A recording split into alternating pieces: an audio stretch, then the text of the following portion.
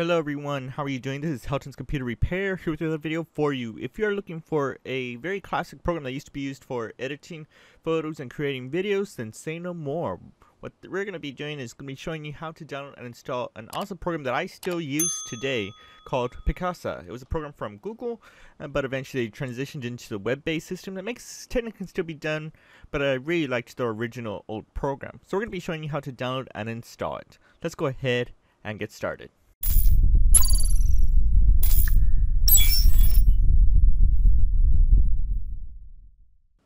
So first you do is go ahead and just open up a browser. I'm just going to go ahead and open up the Microsoft Edge, the latest new one that runs by Chromium based, pretty cool. And what we're going to do is go to a site called uptodown.com. And this is a very useful program when you're trying to look for a specific program that has older versions and newer on the times when they transitioned. Because sometimes let's say you have a free program that's always been free, then randomly they jumped into a newer update and now you have to pay for it. So what this pretty much does, it allows you to get older versions. So when we get up here, you can probably scroll down, we already find Picasa, but in case it does not come here on the top downloads, then we're going to go ahead and just go on the search bar right here, and we're just going to go ahead and type in Picasa depending where you're at, and then there comes Picasa right here. Once you get there, there's older versions if you want to choose them that are in this list. It's, as you understand, it's a very old program. I think the last support was there in 2014, but I still literally use that today. So regardless, I'm going to go ahead and go back and use the latest version. That's the last version that they had, was on July 31st, 2014. I'm going to go ahead and select it. Give it a little time. There might be a little ads. Be careful what you see. This is actually the correct one for downloads. Go ahead and select it. And give it a little time for it to download. Alrighty guys, so the program has been finished downloading. If it does come to a point and you already downloaded somewhere else, just be sure where it's downloaded to. Mine pretty much downloaded into my downloads. So there it is. In case I need it, it's taking a little second for the icon. There it is, it came up. But regardless, I'm just going to go ahead and open up from right here, in case you did not see it here. And give it a little time. And you'll probably be prompted. Go ahead and press yes. You will need that to work. And here's the program that's finally up. The browser, I don't really need it anymore. I'm probably going to close that out. And all I need now is just to be running the program for Picasa 3 setup. Tells you about the information. So you can probably read the terms and services and privacy policies. I'm pretty much just going to go ahead and just agree. This is a default destination for the folder. I would say just leave it as is, unless you understand what you're doing underneath. You have a secondary hard drive and stuff like that, then you know what I'm talking about. For the rest, just leave it as is and just press install.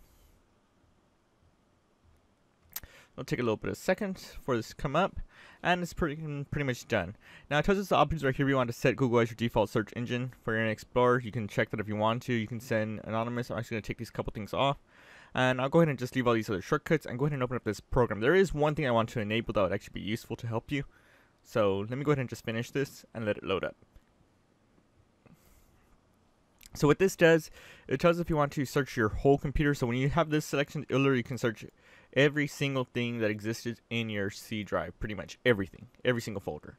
I don't want to choose that. I'm only going to choose search by documents, pictures, and desktop. So I'm going to press continue. Now these have selections right here for what types you want to. This is actually a WebP. You actually can check that. That's very popular if you still use the Microsoft Edge. It allows it to save those photos types. And I'm going to go ahead and press finish. Shows if you want to set up the backup. I'm actually not going to set that up. I'll put not now. And it's going to take you to their site, and they're pretty much going to tell you that it's a discontinued system. And I'm pretty much just going to go ahead and exit out. I really don't care about this at all. So here's the program. There's no photos that exist right now. If I had a photo, then you would have an option and you'll have stuff organized. What I'm actually going to do is go to some settings real quick underneath options. And there is one file type that does not want to come in. So these are a few other file types that are in the selections. PNG is a very popular program, type file for this program. That's very useful if you want to edit. A GIF file too, and a TGA also. I actually enable these by default, so you'll be able to find all of them. And then you'll have the more options. But pretty much this program is already installed.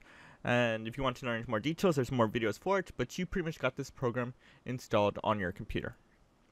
Thank you for watching from Helton's Computer Repair, and I will see you on the next video. Thanks for watching, guys. If you disliked this video, then hit that button. But if you like it and you want to see more, hit that like button, get subscribed, comment, and tell us what other tech videos you want to see. Consider checking out our merch store, link in the video description. And for the rest, I will see you on the next video.